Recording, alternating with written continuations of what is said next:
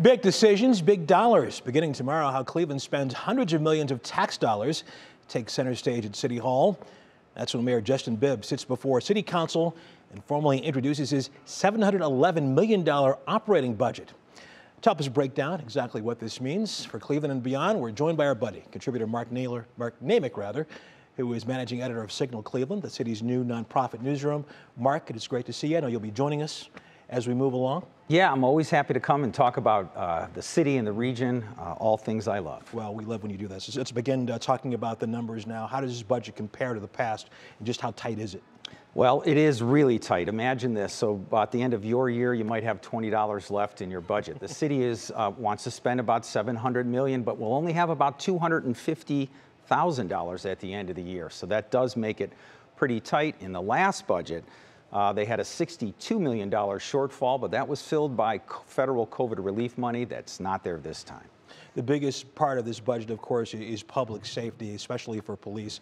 How does the police department fit into this budget? Well, generally, public safety makes up a little bit more than half of the budget. So $380 million goes to public safety. Now, police is a really big part of this for a couple of reasons. One, they've been underpaid, and they've recently got a raise, so that's going to take more money out of the budget.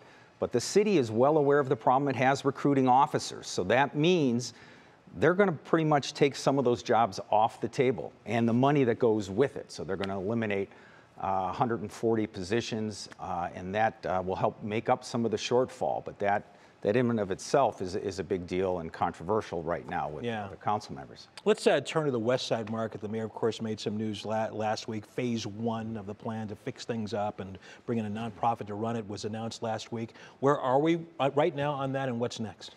Well, he's been talking about it since he ran. This issue's been out there. So this is that step that they've created formally a nonprofit to run it.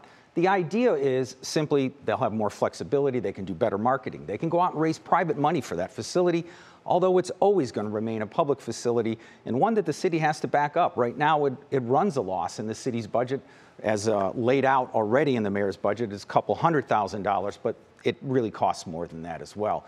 And you know, the trick will be, can they make it sustainable on its own? Right. Probably not likely, given the huge investment in that facility itself. Still needs a lot of work. Those vendors, you know, often upset by plumbing, electrical, and other issues. Yeah. Is there a timetable on all this?